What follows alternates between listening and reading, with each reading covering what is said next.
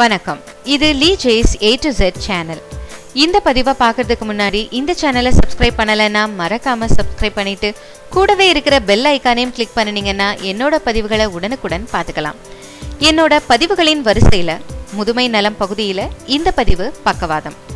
பக்கவாதம் ஏற்படுவதற்கான காரணங்கள், அறிகுறிகள் மற்றும் சிகிச்சை முறைகளை பார்க்கலாம். மூளைக்கு செல்லும் இரத்த ஓட்டம் தடைப்படுவதால் மூளையில் உள்ள செல்கள் செயலிழக்குது. இந்த நிலையில்தான் பக்கவாதம் ஏற்படுது. இந்த பக்கவாதம் வருவதற்கு முக்கியமான காரணம் என்னன்னா முதுமை. 50 வயதை கடந்தவர்களுக்கு 10 ஆண்டுகளுக்கு ஒரு முறை பக்கவாதம் வர வாய்ப்புகள் மிக அதிகமாகவே இருக்கு. இரண்டாவதா மரபு நோயாக, பரம்பரை நோயாக இருக்கலாம். மூன்றாவதா புகைப்பிடித்தல், மற்றவரின் புகையை சுவாசித்தல், அதிகமாக மது அருந்துதல், இரத்தத்தில் அதிக கொழுப்புச்சத்து, உடற்பருமன் போன்ற காரணங்களாலும், உயர் இரத்த அழுத்தம், நீரிழிவு நோய், மாரடைப்பு, இதய நோய் போன்ற காரணங்களாலும், முக்கியமா லேசான பக்கவாதம் வந்தவர்களுக்கு மீண்டும் பெரிய அளவில் பக்கவாதம் வர வாய்ப்பு இருக்கு. இந்த பக்கவாதத்தின் அறிகுறிகள் என்னென்னு பார்க்கலாம்.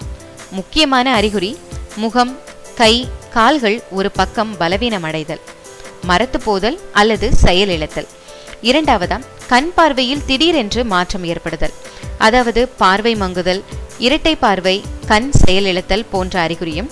மூன்றாவதா திடீரென்று வாய்க்குளறுதல், மயக்கம் மற்றும் எந்த காரணமும் இல்லாமல் தாங்க முடியாத தலைவலியும் பக்கவாதத்தின் அறிகுறியா இருக்கலாம். முக்கியமா பக்கவாதம் முற்றிலும் குணப்படுத்தக்கூடிய ஒரு நோய். முதல் 3 முதல் 6 மணி நேரங்கள் பொன்னான உயிர்காக்கும் நேரம், அதாவது கோல்டன் ஹவர்ஸ்னு சொல்லுவாங்க.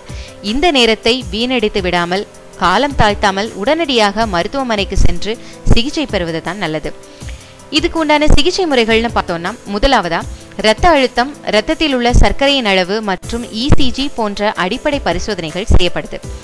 இரண்டாவதா மூளையில் இரத்த ஓட்டம் குறைந்திருக்கிறதா அல்லது இரத்த கசிவு ஏற்பட்டு இருக்கிறதா என கண்டுபிடிக்க மூளை ஸ்கேன் செய்யப்படுகிறது.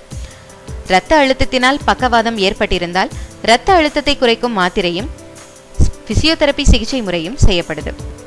முதுமையில் இந்த பக்கவாதத்தை நிச்சயமா வராமல் தடுக்கலாம்.